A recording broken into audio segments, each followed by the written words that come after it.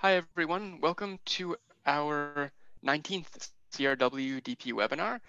Our presentations today are going to run a bit differently than they usually do. We have two speakers today, and I'll introduce them shortly.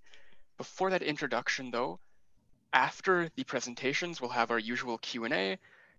So our two presenters, our first presenter is Mieke Koehoorn. Mieke is a professor in occupational and environmental health in the School of Population and Public Health at the University of British Columbia.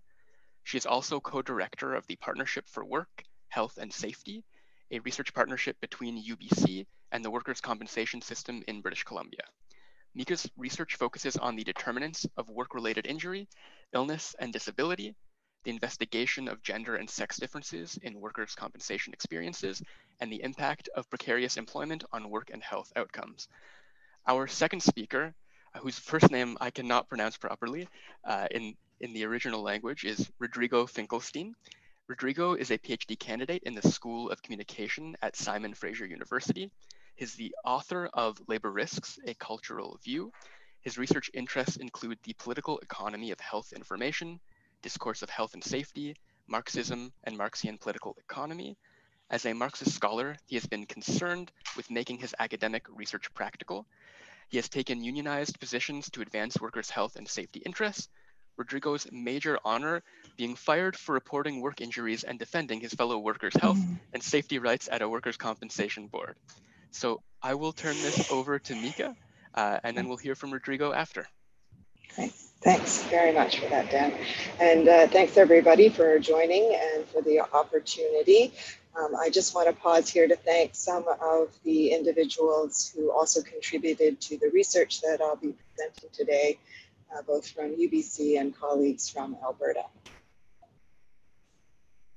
I do want to start with a land acknowledgement that I am presenting to you from the traditional, ancestral, and unceded territory of the Musqueam people here in Vancouver. And I also want to let people know that some of the research that I will be presenting today was supported in part with funding from WorkSafe BC, which is the workers' compensation system in British Columbia, just full disclosure. My purpose this morning in the next kind of 20, 25 minutes is I just want to share with people snapshots of the impacts of the pandemic, the COVID-19 pandemic, for workers, and where possible to investigate differences by workers' characteristics. And I'm going to be sharing some snapshots that have relied on existing data sources, data that was already in place by Statistics Canada, some examples that have relied on novel data sources such as media reports for research purposes. And some of the work is my work that I've done with my colleagues out here, and some of it is work by others. Share those references and links with you whenever I refer to that kind of work. I think I'm going to start here that this should be no surprise, I think, to the majority of people who are living in the global pandemic, that this pandemic has magnified and exacerbated inequities for workers, especially those with additional vulnerabilities. And the examples I'm going to show today are going to illuminate that, and that's probably no surprise to most of you in the room. And the reason that I am choosing to highlight those examples this morning is that this is an opportunistic time to implement change with regards to long-standing issues around employment standards or sick leave benefits or employment insurance. And I continue to want to highlight the issues because I do think it's an opportunistic time to try and make some of these changes that have really brought these issues to the forefront in a meaningful way. So those are my conclusions up front, and then I'm just going to now back those up. I'm going to start first with a focus on sick leave benefits in particular, and some of this also refers to working from home. This is work that we've analyzed from Statistics Canada data already before the pandemic occurred and highlighted this issue. but demonstrating data from Statistics Canada General Social Survey from 2016 data already, that almost the majority, more than the majority of workers report no employer-paid sick leave benefits. This ranges across provinces, with the highest percentage in British Columbia. And those are the blue bars here, with no access to sick leave benefits.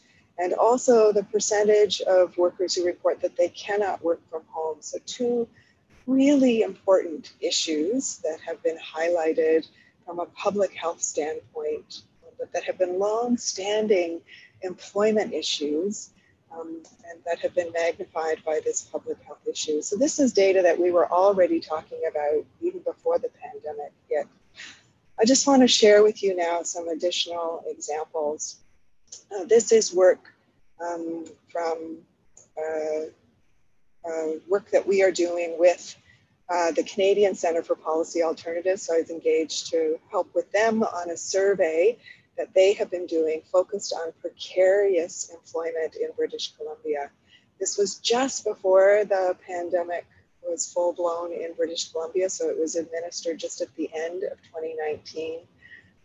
And you can see that even since 2016, very little has changed in terms of this issue, with the majority of workers reporting no paid sick leave benefits. And what this graph highlights is the inequities or the vulnerabilities. You can see that percentage, the differences amongst those who earn the least amount of money, employment earnings, compared to those who earn the most amount of money, employment.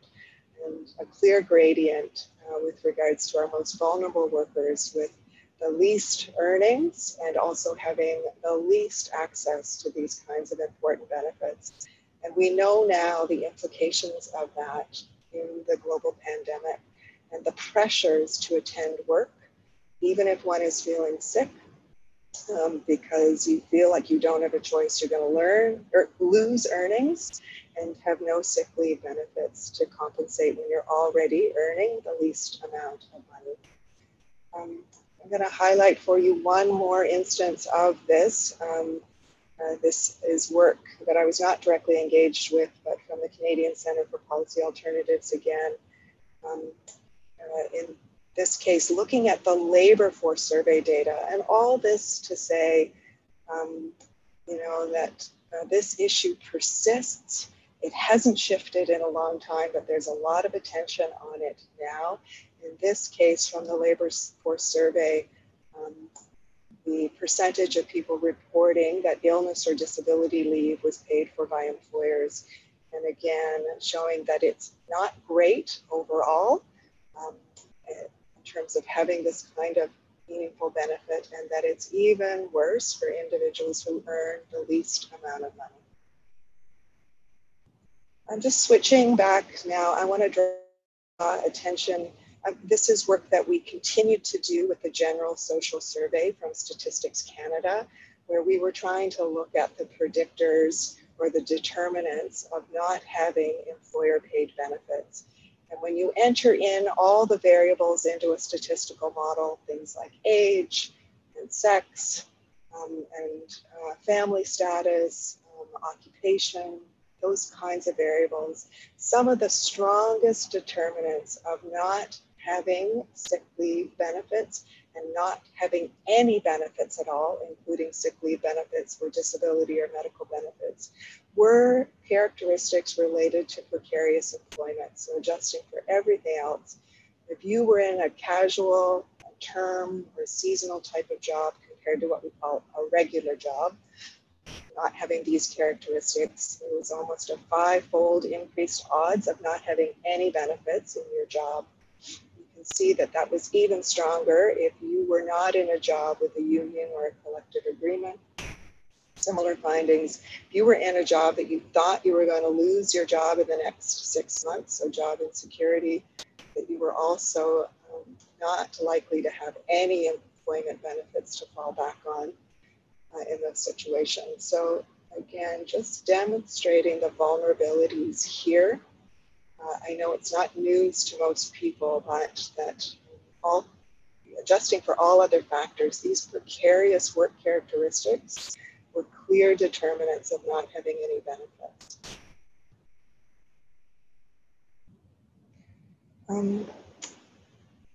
Again, just highlighting from the public health perspective, the issues that have arisen and been magnified during this pandemic.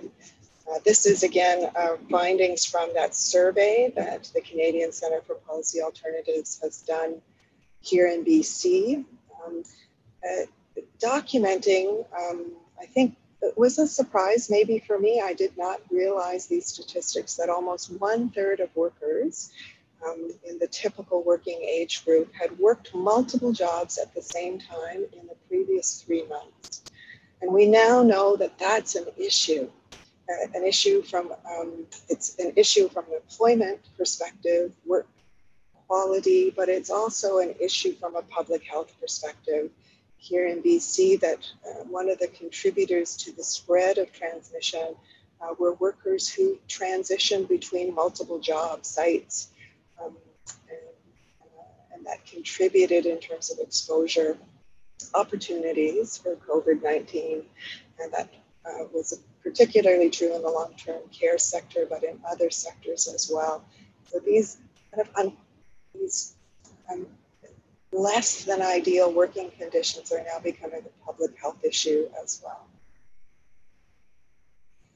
I just want to illustrate, I think, one other example here of the increased vulnerabilities.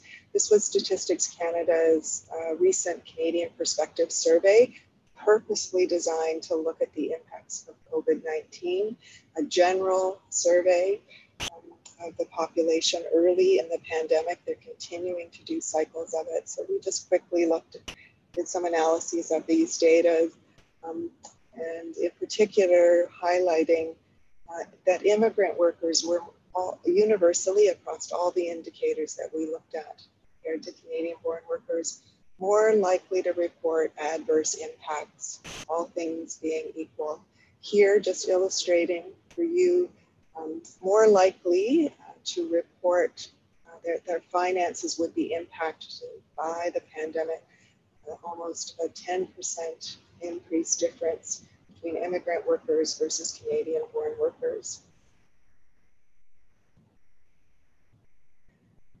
I just want to shift gears here a little bit and just talk about workers with disability and how the pandemic has highlighted magnified the vulnerabilities here as well. This is a rapid review in the context of the COVID-19 pandemic by some of our colleagues here affiliated with the CRWDP, Normand Boucher, looking at the impacts of COVID-19 on people with physical disabilities. And I'll just pause here to allow you to read the summary of the findings for just a moment.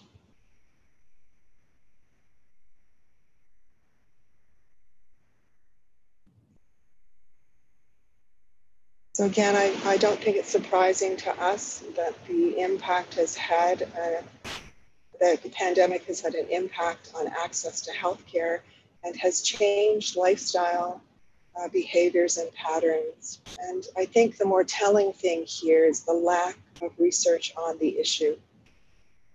That there was a lack of early research in a time of burgeoning research on COVID-19 impacts for people with physical disabilities, and that there's a need for this research to inform public health recommendations and policy decisions. I do want to also talk about this work from Statistics Canada, also looking at the impact of COVID-19 on persons with disability, this being, again, another survey of the population, an online survey. Just some highlights again. I'll let you pause to read these.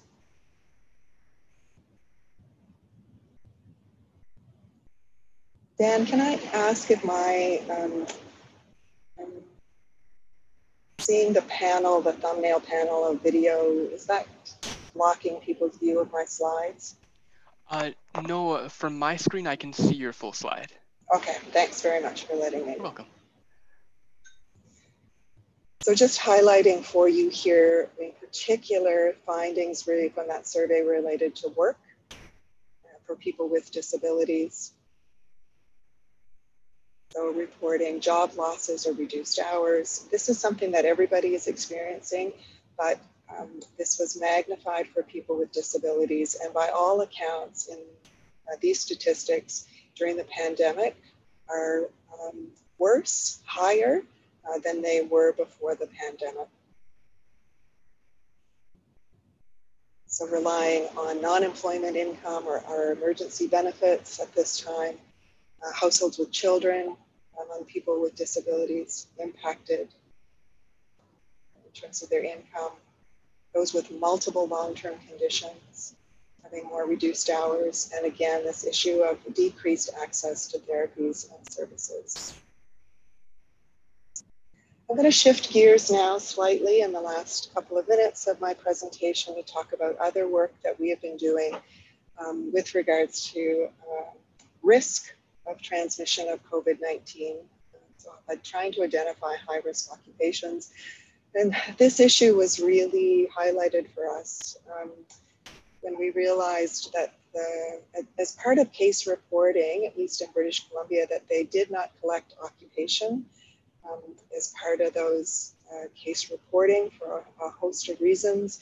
And when they started to do it, they were doing it solely for healthcare workers. And there's a lack of information about occupation among cases. And so in an effort to try and address that, we did a study, a kind of novel case surveillance method of using media reports to look at where workers were reporting an outbreak of COVID-19. So we scanned the literature between February and almost to the end of July of this year.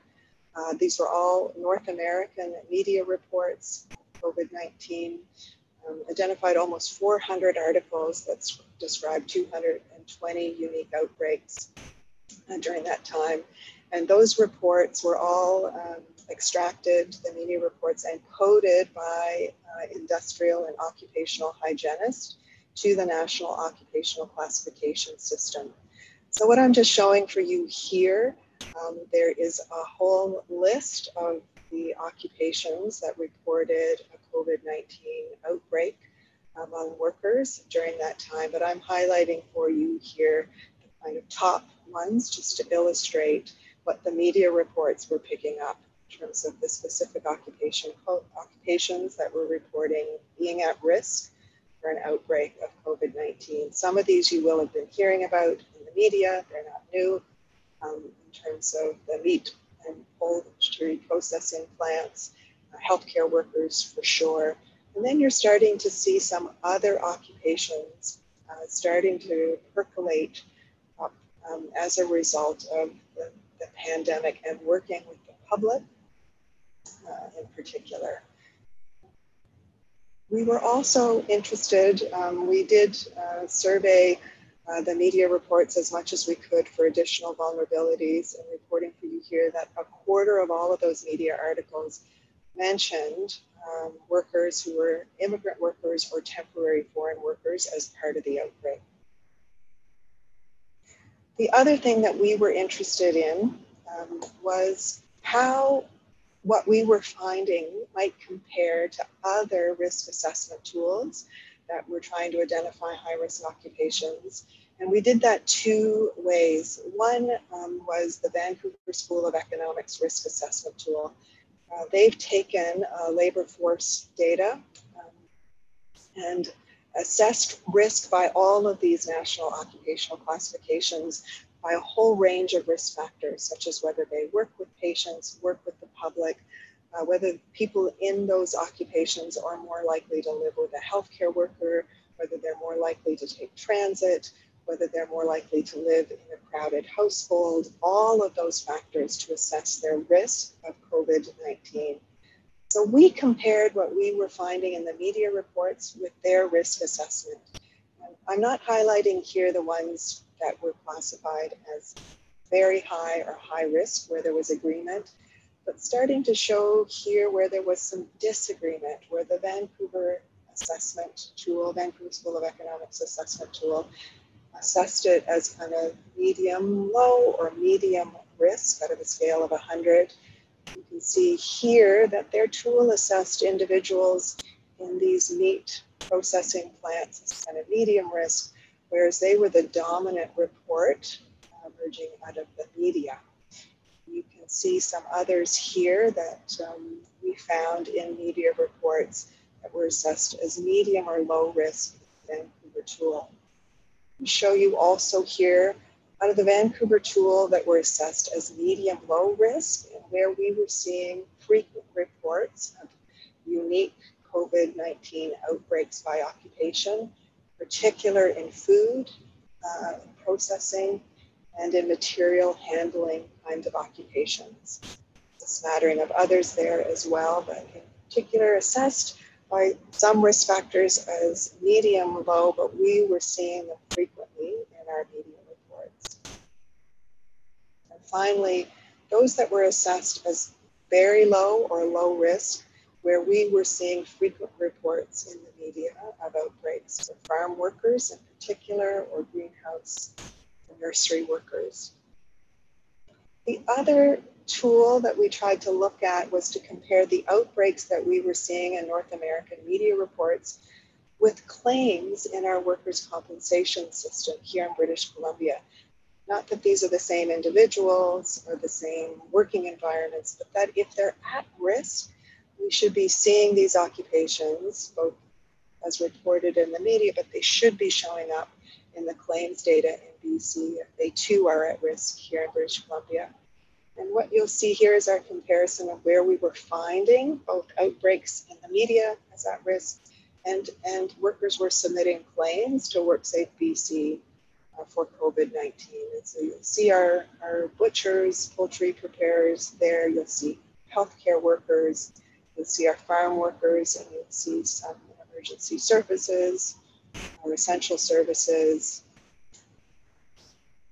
in this table. What I'm going to show you here are the occupations that were showing up in the media that did not at that time have a workers' compensation claim in BC. And what I've underlined here, it's not so much that you read through the full list, but underlying common occupations across different industries. So operators in food and beverage processing, operators in transit, operators in oil and gas, and then you start to see laborers in processing and manufacturing, laborers in construction trades, laborers in mining, and so on and so forth. And you start to see assemblers in electronics, assemblers in mechanical, assemblers in motor vehicle operations. So these were showing up in the media reports, but not in compensation claims. We had a series of experts in occupational industrial hygiene review those results for the occupations that were independently identified in the media that were not showing up in as high risk in the Vancouver tool and School of Economics tool, or in the workers' compensation claims data. And the commonality there were that these were large working environments, typically plants, factories, warehouses, with close proximity to co-workers, but not patients and not necessarily engaging with the public. And that's the difference in terms of the Vancouver School of Economics tool, in terms of placing them at a higher risk level. There are emerging challenges in these types of working environments with regards to physical distancing and personal protective equipment.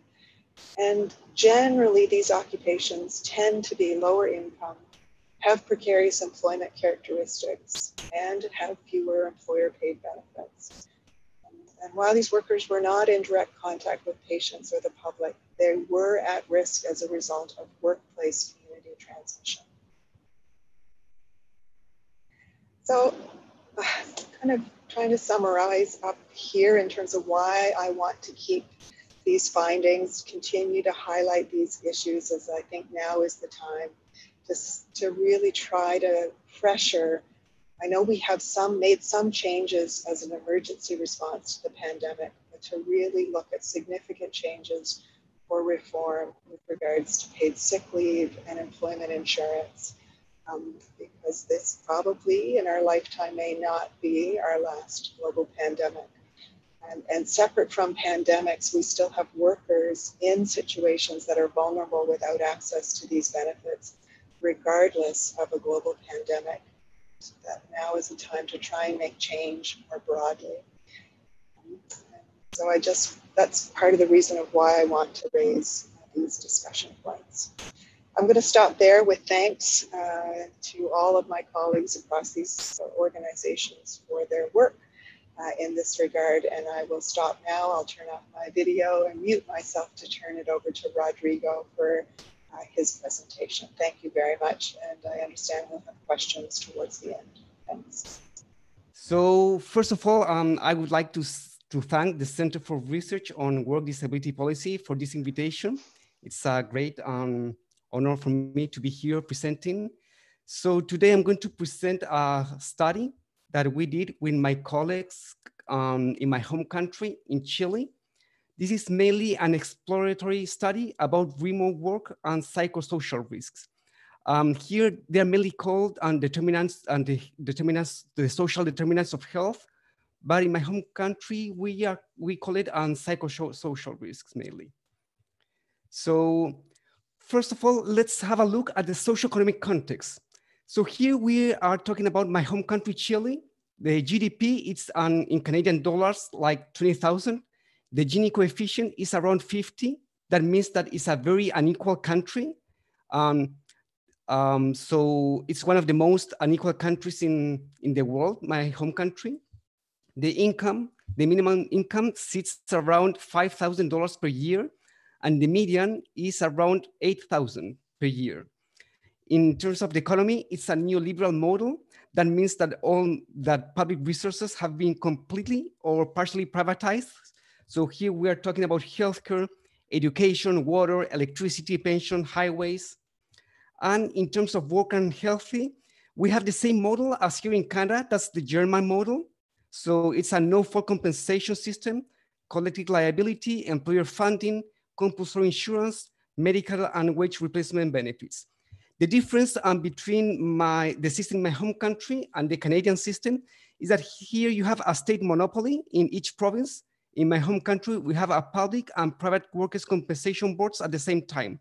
So there's some differences in the way they work, and particularly in the way that people underreport, misreport, the litigations, and the deeming process that disable people from getting benefits. That changes a little bit, but in essence, it's almost the same thing. In the COVID-19 context, Chile's population is 19 million people. The cases per 100,000 people, it's very high, 3,000. It ranks 30th worldwide. Total cases, 500,000 cases. Here in Canada, I guess it's around 300,000. The deaths per 1 million people is 800. We are in the top 10 worldwide. The total deaths is 15,000.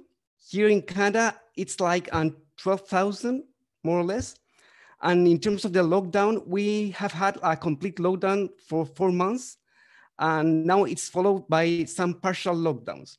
So I'm giving you this context so you can have an idea of the place that we are talking about. It's a poor country with few public resources and a system that has been privatized almost completely in healthcare. So let's have a look at the study itself. So the purpose of this study is to explore the presence and extent of psychosocial risk in the novel remote work environment. Here we said explore rather than describe because we were not able at that time to create a sample in a good way in order to describe exactly what's going on. So mainly we were just exploring the remote work environment. Why we had this interest? Because at that time and when the lockdown came, the government and workers' compensation boards, they were cheering up remote work as the great solution. But the people that are able to do remote work in my home country, they are a tiny group of privileged people. And although they are privileged, we're gonna see that there are many risks involved with remote work. The methods. So we had this an online self-administered questionnaire structured on the basis of closed-ended and Likert scale in order to collect primary data. We use a non-probability sampling. It's a convenience sampling, and it was distributed mainly by social media, LinkedIn, Facebook, Twitter, WhatsApp, and emails. So that was the only way that we were able to distribute this questionnaire. And this took place when the complete lockdown was taking effect in my home country. So we had this questionnaire available from June 7th to the 20th. So we were just, when the complete lockdown was beginning, we were able to come up with this questionnaire in order to do this exploratory research. The sample is composed by 479 participants, and the completeness rate was 88%. That means that 420 questionnaires were fully completed, and it was divided between 62% women and 37% men. The demographic characteristics, you can read it over here. Mainly, we're talking about 48% of the sample corresponding to workers between 40 and 49 years old. 60% of the sample is employed under a limited term contract, and 53% of the sample lives with his or her partner and children. So we can see that it's mainly a traditional kind of structure of the family, the main people that were responding to this questionnaire. So now let's go over what social risks dimensions we were measuring. Here we are just measuring 4 of them: the demand latitude, the reward latitude, control latitude, and the social support latitude. So 2 questions for demand latitude, 2 questions for reward latitude, 3 for the control latitude, and 3 questions for social support latitude. It was a very brief and short questionnaire because we thought that we were not able to have people responding to a long questionnaire, and especially under the conditions that this was taking place. And also we were measuring the symptoms. We were measuring physical, mental, and social health symptoms. So these were mainly the 4 latitudes and the 4 dimensions of psychosocial risks that we measured and the symptoms. Now, the risk scale, here we used a color scale. So red is high risk, light red is risk, then neutral, and light green is no risk, and the green is absolutely no risk. Now, this changes a little bit with the Likert scale. And I'm going to explain this before giving all the responses, the results. So everyone knows that when you're using a Likert scale, you have positive and negative statements. So the colors are going to allow you to understand the nature of the risk in terms of the responses. So for example, here with a positive statement, I have the chances to talk with my colleagues about the problems I experienced while working remotely. Strongly agree is in green. Why? Because it means that that's under that positive statement, people that strongly agree with this statement, that would be green, and the amount of people red would be strongly disagree. However, if we have this statement as a negative statement, I have no chances to talk with my colleagues. Strongly agree would be red. So the nature of the color changes depending on the negative and positive statement. So, and we made this up in order to make it very clear with the results to know where is the risk in terms of the risk scale and in terms of the negative and positive statement.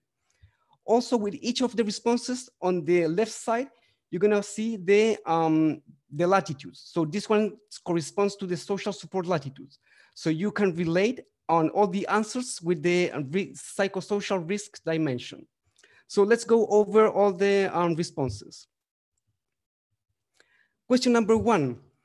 I have the necessary working conditions and resources to perform my job at home. So 44% agree, strongly agree, 39 agree, 7 neutral, 8% disagree, and 2% strongly disagree. Question number 2. I enjoy the necessary autonomy and independence to successfully perform the tasks that remote work demands. 38% strongly agree, 41% agree, 10% neutral, 8% disagree, and 3% disagree. In the dimension of the demand latitude, I work with higher intensity or longer hours than I used to before beginning work remotely. 38% of people strongly agree with this statement, so that would be a risk. 27% agree, 17% neutral, 14% disagree, and 4% disagree, strongly disagree. In the demand latitude as well, this question is about my job responsibilities have increased as a result of working remotely. Here we have 22% of people strongly agree, 28% of people agree, 27% neutral, 17% disagree, and 6% strongly disagree. My income adversely changed with the shift to remote work. 12% strongly agree and 14% agree. Then we have question number 6.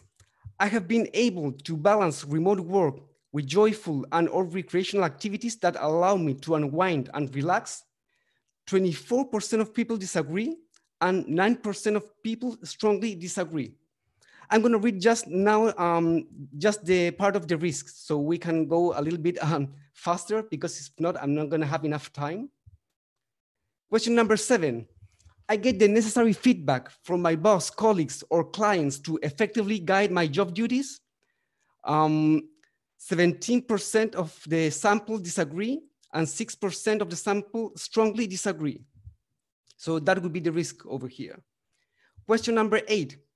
I have the chance to talk with my colleagues about the problems I experience while working remotely. 10% of people disagree and 2% strongly disagree. Question 9, remote work has increased my personal conflicts and or disputes within my working group. 4% of people strongly agree and 15% strongly agree. Oh, the first one was strongly disagree, agree, and the other are just agree. Question 10, I am economically well rewarded for remotely performing my job at home. 17% of people disagree. 7% of people strongly disagree. Now, in relation to the symptoms, I have experienced muscle aches or other physical discomfort due to remote work, like back pain, lumbago, tendinitis, visual problems. 32% of the people strongly agree with this, and 37% strong agree. So this is huge. It's like 68% of the sample. Question 12, I have experienced mental health issues, stress, depression, anxiety, irritability. Strongly agree, 24%. Agree, 41%. Also, this one is very high.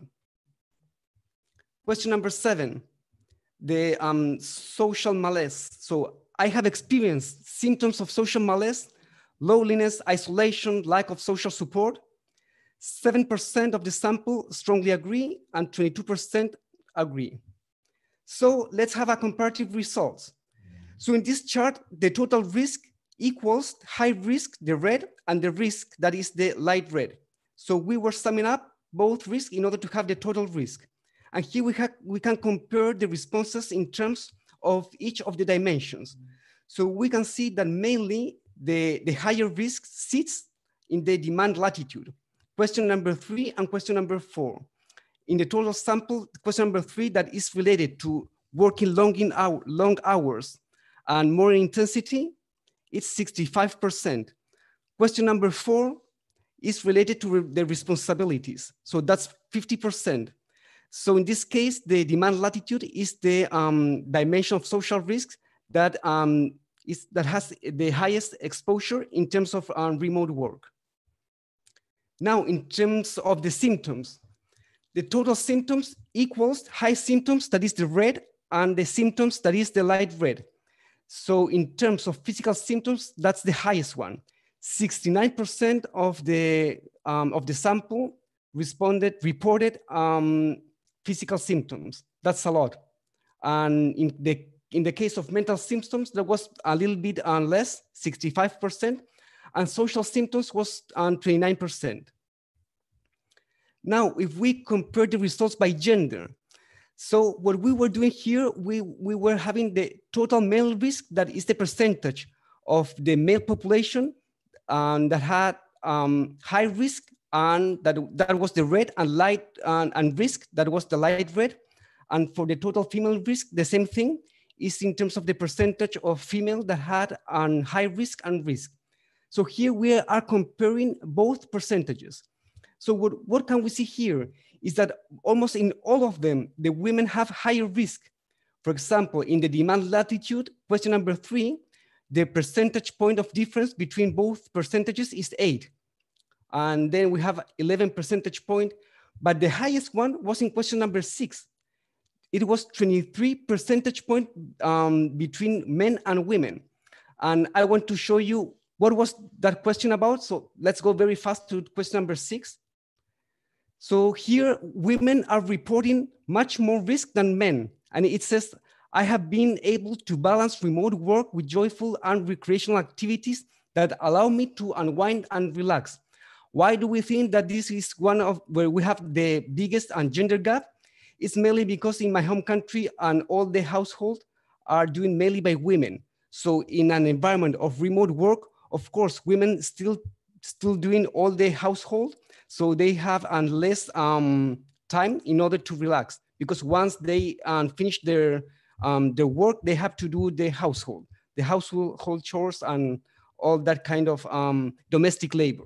So that's our explanation for this huge gap between men and women. In terms of social support latitude, we can see exactly the same thing, that mainly women are still worse than men. Although in question number 7, this is the only dimension where men are doing worse than women. But in all the others, it's always women that are having a biggest exposure.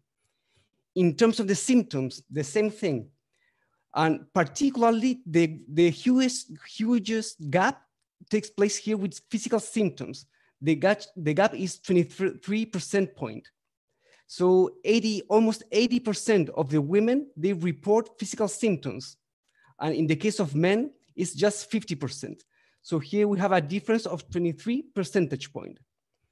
So what are the conclusions of this, this exploratory study about psychosocial risks and this work remote environment? It's mainly that remote work is not a psychosocial risk-free work environment. Under remote work, men and women are greatly exposed mainly to high demand, that is high intensity, longer hours, and more responsibilities. And our second conclusion is that remote work is not a gender neutral work environment. Under remote work, women are disproportionately exposed to psychosocial risks, particularly the struggle to balance remote work with recreational activities. So those are mainly our 2 conclusions that we extracted from this exploratory study that we did in my home country, Chile. So thank you so much. And now we're gonna do the Q&A. Yeah, thank you very much, Mieke and Rodrigo. So we'll go to the Q&A now. We already have a number of questions coming up, so I'll get right into them. The first one comes from Steve, and it's for Mieke.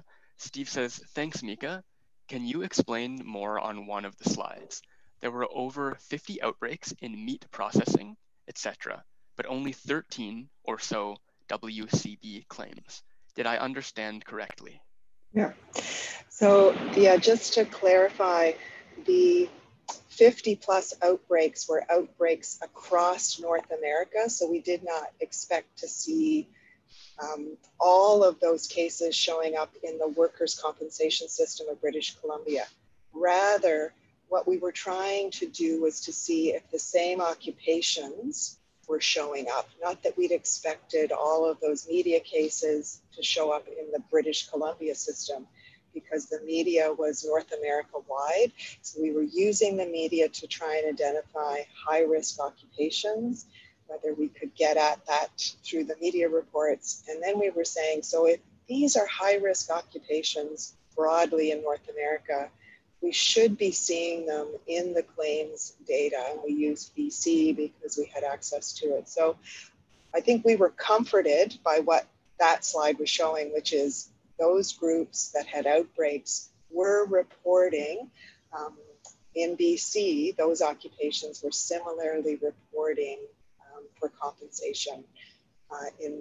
So we weren't expecting the numbers to line up exactly, but rather we were expecting the occupations to show up in the compensation system.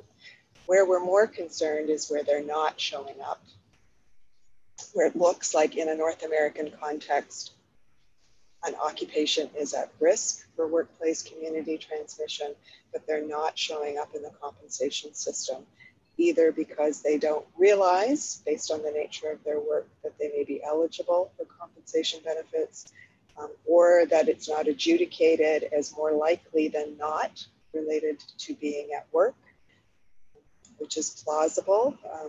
And so we were more concerned with the graph where there were the laborers, the assemblers, the operators who were not showing up in the compensation claims data. Thanks.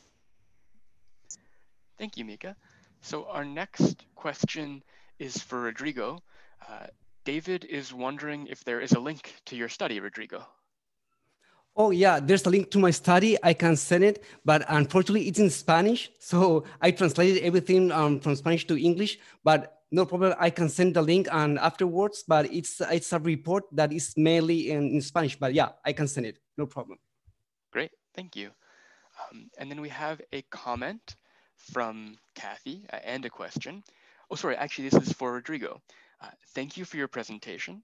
Switching to remote work may lead to higher workloads, higher work demands, and in general, higher exposure to stressful work conditions for many people. Your finding about the gap between men and women may be true for Canada as well. If you were to choose one thing that can be done to try to address this, what would that be? Okay, that's a very tough question. But I would say the following, and one of our conclusions in the case of my country is not that remote working is creating something new. It's just reproducing inequalities. So all the inequalities that we had before starting remote working with the normal work, there was a huge gap already in my home country between women and men. So the problem is not that there's something new, it's that it's the reproduction of inequality. So here we are in a situation that we are having a new work environment that is reproducing the existing differences between men and women in terms of salaries, in terms of the exposure to these psychosocial risks, like the demand, in terms of the balance. Well, there's some things that change a little bit with remote working, but it's mainly the reproduction of inequalities. So if I would have to say something about how to change this, I would change the economy, switching from an economy that is based on production for exchange in order to have an economy based on the production in order to fulfill human needs. But that would be a huge social change. But yeah, I would say that mainly this issue is the reflection of the organization of the economy, particularly in the case of my home country, that we have a neoliberal economy where things have been privatized, where people are under the production of these transnational companies that are extracting resources in my home country. So I would say that that would be like the way that we can change this situation, but that would be a structural change rather than something that can be done locally. But yeah, I think that the difference between men and women are structurally and based on capitalism itself. So for me, it's difficult to change this difference unless we tackle capitalism, because capitalism in essence is a gendered project. It's a men's project that is based on profit, that never took into account issues about the domestic labor and reproduction. So the essence of the problem about inequality in the workplace, from my perspective, are based on the economic system itself, that is capitalism. Thank you, Rodrigo. Our next question is for Mieke. So thank you, Mieke, for presenting this research. The results should be invaluable for policymakers to try to address the inequalities in health and safety and worker protection across occupations and income levels. For example, it is striking that workers in such occupations as butchers and meat cutters may have a high risk of COVID-19 outbreaks, and may also have a higher risk of non-reporting to the Workers' Compensation Board. I'm wondering if these inequalities vary a lot provincially. For example, provincial laws for sick leave in Canada may differ, and I'm wondering if these laws vary a lot from province to province. Yes, they do, because the employment standards are set at the provincial level. We do have the Canada Labour Code with some protections in there, but things around sick leave are province specific under their employment standards, and they do vary. I mean, there's some consistency, I'd say. I think most of them hover around 5. You are protected to have 5 unpaid sick leave days. And it varies around that from province to province. Some are 3, some might be slightly higher. So there's protections to take leave, but almost universally it's unpaid leave unless your employer provides that kind of benefit. And so it is, it's one of the challenges of change, is that we are influencing employment standards that exist province by province by province. But I do think with the current situation, it's shone a light on that. Even some provinces have responded under the pandemic to change under an emergency or temporary situation some of these provisions, and some have been more generous than others in terms of allowing like 14 unpaid sick leave days. Still a challenge in the pandemic. While you may be able to stay at home, if you're not getting paid, the pressure to go to work is immense. And the threat of losing work is also immense. So I'll just say that it's a challenge in that we are influencing employment standards across territories and provinces. But I think there's political will right now as an issue across Canada to try and make it better. But it does mean shifting, 10 provinces and 3 territories in their employment standards. So it's not easy. I'm not going to pretend it is, but yeah, there is differences in the existing employment standards, and there's differences in how they've responded to COVID-19 to try and adapt in a temporary way. And if we want to shift it, we are left with trying to influence all of those different policies. No easy feat, as Rodrigo's trying to change a whole country as well. So I guess we're both advocating for that in different ways. Thank you. It sounds like there's need for a great deal of systemic change, is one of the themes here.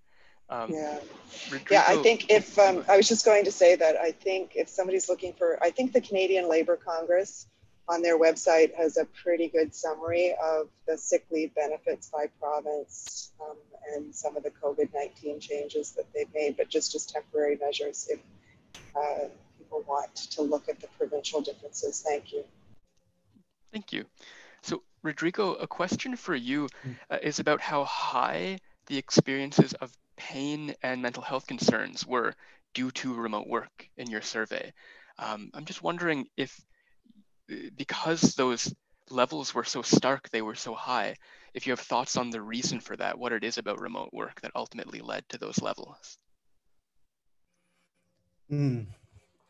Well, first of all, I would say there's a lot of pressure. There's a lot of pressure that are coming from the companies, corporations themselves. So we think that they are transferring the problem to the people. So this has been very old. It's like the relocation of the problem and the blame. Workers' compensation, they used to relocate the blame on workers. So we have this notion about the Unsafe Act, and people are always being blamed for the things that are happening to them that in reality are related to the social organization of work itself. So now with this kind of work environment, that everyone in my home country started to do remote work, and there was no preparation. Again, there were a lot of pressure on the companies, and there was the relocation of the pressure. So rather than companies being responsible about doing remote work, the companies, they have completely dismissed their own responsibility about the social organization of work. And that's why it is so high. So let me give you an example. So here in my case, I'm a privilege because I'm teaching online at SFU. So I began teaching at SFU online and with the pandemic. But for me, it was surprising that no one, that my employer, SFU, never took in touch with me in order to know how I was going to deal with this kind of organization. I was given all the responsibility. So I had myself, I was very stressed in order how to use all these new technologies and how to do remote work. I didn't have a good internet connection. I had to buy an internet connection, but my employer, SFU, they didn't do anything. So they relocate the responsibility in myself. And that is the problem that is taking place in, I guess, in this kind of capitalist environment, is the relocation of the responsibility and the blame in the workers themselves. So this practice of relocating all the responsibilities is, again, is nothing new. It's part of the capitalist system that exploit on wage labor. So a capitalist system is based on the exploitation of wage labor. And one of the ways to exploit the wage labor is to put all the responsibilities on people themselves. So that's why this high demand and psychosocial risks are so high, also in terms of the symptoms, physical symptoms and mental symptoms, mainly because corporations put all the effort and all the responsibility of the transition on workers themselves. You have to deal with everything. In my case, I have to deal with all my students, and I have many problems related to technology, related to the organization of work. And I tried to get in touch with SFU many times, but I have no response. So finally, I am left to do everything by myself. And of course, that increased my stress a lot because all the effort is relocated on myself as a precarious labor. And here you have to take into account that when you are TAing, I mean, I am TAing for just one term. I am just the epitome of precarious labor. And I'm also an immigrant. So I had many problems with the issue of the permit work, and that SFU, they were also not attending in any way because everything is relocated in wage labor. And I think that that's the essence of the problem with remote work, that all the responsibilities are relocated on the workers, and workers, they are left by themselves to deal with everything. Thank you, Rodrigo. So we are at 1 p.m. now, so we will wrap up the webinar. Before doing that though, just to both of our speakers, thank you very, very much, Mieke and Rodrigo. Do you have any last words that you want to share, or do you feel like you've said what you've wanted to? Thank you. I have. Great. Rodrigo, for yourself? No, I'm completely done with everything. Thank you so much Okay. for the invitation, and that's great. Thanks. Fantastic. Well, yeah, thank you so much. We're going to have a next webinar at some point in the new year, so please look forward, look to our website and our emails to see when that might be. Otherwise, I hope everyone has a nice holiday season. And yeah, thank you again to our presenters. So bye-bye, everyone. Bye-bye, thanks. Thanks. Thanks for your help, Dan.